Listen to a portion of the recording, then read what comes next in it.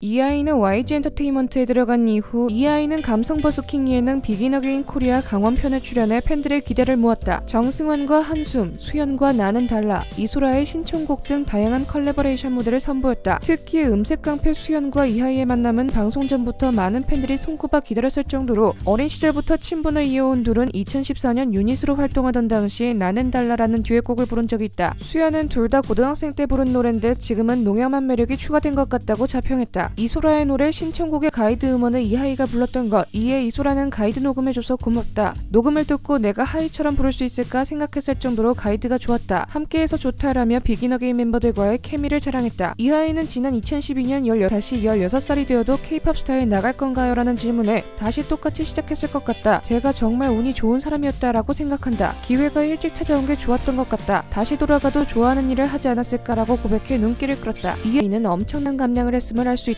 박진영에게 살을 좀 뺐으면 좋겠다는 평을 들었을 만큼 약간의 통통한 몸매였던 이하이는 방송 중이었을 때부터 감량을 시작했고 현재는 더욱 놀라운 미모를 자랑하고 있다. K-POP 스타 활동 때는 어머니께서 닭가슴살과 브로콜리를 챙겨주시며 철저한 식단 관리를 했고 소속사에 들어간 이후로는 운동과 식단을 병행하며 진짜 살이 빠지는 건 식단에 달렸다라고 재차 강조했다. 이하이의 한숨은 세상을 떠난 SM 아이돌 그룹 샤이니의 멤버 종현이 작사 작곡한 곡이다. 이하이는 2017년 자신의 인스타그램에 이 노래를 처음 듣고 녹음하면서 힘든 일들은 있고 많은 분들 앞에서 위로받았는데 그래서 너무 감사했는데 마음이 아픈 하루입니다. 어쩌면 이 노래는 다른 사람들에게 듣고 싶었던 말들을 가사로 적은 곡인가봐요. 삼가 고인의 명복을 빕니다 라며 심경을 밝혔다. 종현은 과거 한 라디오 방송에서 이하이에게 한숨이라는 곡을 들었다고 언급하며 타이틀곡으로 정해져 정말 감사하다는 말을 한 적이 있다. 지난 2018년 골든디스크 시상식에서 추모 공연으로 이하이는 한숨을 불렀고 2절엔 눈물로 한동안 노래를 부르지 못하는 모습도 비춰지며 자리에 참석했던 태연 역시 눈물을 흘리는 모습이 포착됐다. 이하이는 지난 2020년 미모 리즈갱신이라는 제목으로 올라온 사진이 있다. 화장품 광고인 듯 손에는 립 제품을 들고 있는 이하이의 사진이었는데 그야말로 찰떡인 립 색상과 몰라보게 예뻐진 근황으로 팬들을 놀라게 만들었다. 라스 코리아 론칭 10주년을 기념해 한국에서 가장 먼저 선보인 립라인이었는데 이하이는 미모를 발산했고 몇몇 사진들은 큰 화제가 되며 헤어 메이크업 담당 디자이너가 직접 스타일링을 공유한 영상도 인기를 끌었다. K-POP 스타에서 이미 대중들에게 이하이는 AOMG 이적 후 다양한 예능에도 얼굴을 비추고 있으며 팬들은 드디어 덕질할 거 생기는 거냐 라는 등 그간의 미미했던 활동을 실감하게 했다. 양씨의 보물상자에 갇혀 천재적인 보컬을 가졌음에도 활동을 할 수 없었던 이하이, 이제는 AOMG에서 원하는 음악 마음껏 하시면서 팬서비스 많이 해주시길 바라며 오늘 영상은 여기서 마치겠습니다. 시청해주셔서 감사합니다.